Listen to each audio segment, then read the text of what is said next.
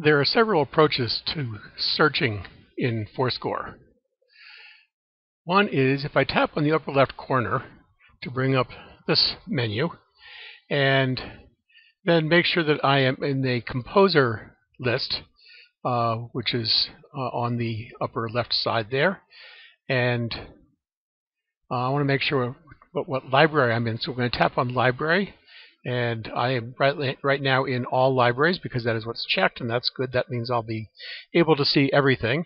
I'm on the composer list. Now if you look at the right side of this menu, in addition to the alphabet, it has a little magnifying glass on the upper side of that. So if I tap on that, then on the very top of this menu I get this find box. And so let's say I'm looking for Bach, E-A-C-H, and it brings up all the Bachs. Notice it also brings up Christian Erbach because that has Bach in it. So it doesn't limit itself to just what you typed. So then I can just tap on one of those and see that composer's pieces. Now, I can also, if I went back here to the composer list and to the top of the composer list, and if I tap on all scores here, then I'm not limited to just the composers. I've got everything in here. And of course, because my organization usually starts with the composer's name, that's what you see. But you see, I haven't always done that. I haven't always followed that rule. So some of these are just with the name of the piece, and some begin with the composer's name. But all of them have the name of the piece in addition. So I'm in all scores. I'm in all scores, and I want to search for something that's j'ai vu, something or other. So I'm going to type J-E-V-O-U-S, and now notice that it didn't. It's something of a smart search. It didn't just search for J space vu. It also found J underscore, actually vu underscore J, and so anything that had as those those words, no matter what else was in it, it found. So if you have underscores separating your words, or if you don't, even if you have the words in a reverse order, it will still find it. So that's a very useful search function. And again, to find that, if I go back to the beginning, here I am, just in a piece, tap on the upper left, and then make sure I'm in an appropriate library, because remember, the libraries are specific. The only one that has everything is all libraries. If I'm in the Camerata Trio library, then it won't find anything that's not in that library. So if I'm in all libraries, it'll find everything. And again, if I wanted to be searching for the title of a piece, I'm going to go to all scores. If I want to search for a composer, then I'll search for a composer. I can also search for a genre, or instruments, or labels. And each of those is in blue at the top here. So that's one way of searching. Another way of searching, if I tap in the middle, I bring up this menu.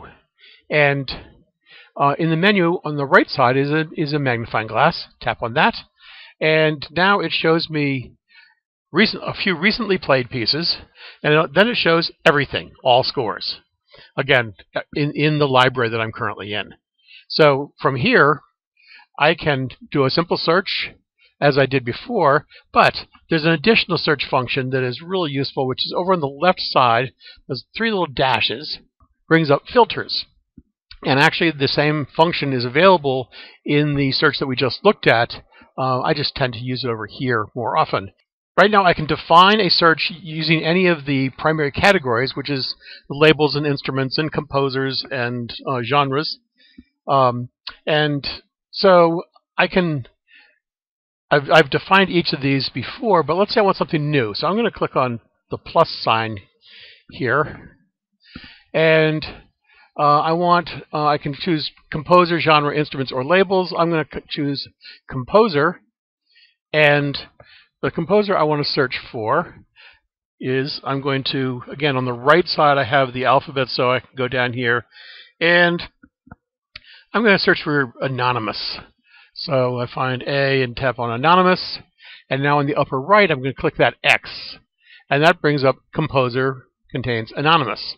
Now I want an additional one here. I'm going to say I want to add a new one, and I want to see all the trios by anonymous. So I'm going to go to instruments, and instruments equals 3.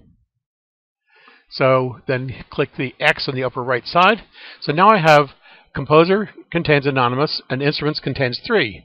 Now on the upper right side I'm going to click done.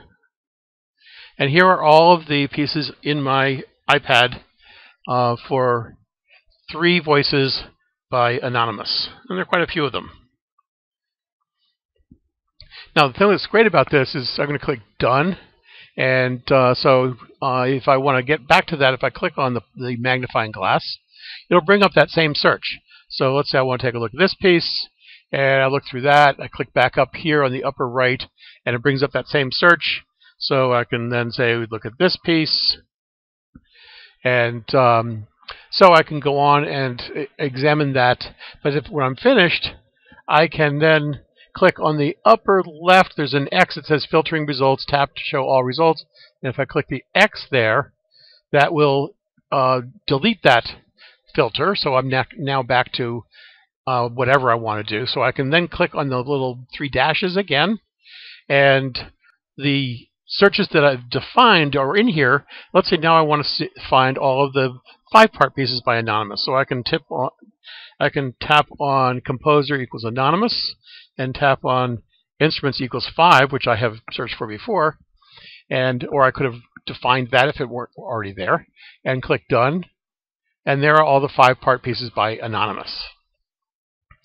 So those are the basic ways of searching in ForScore. I hope that was helpful.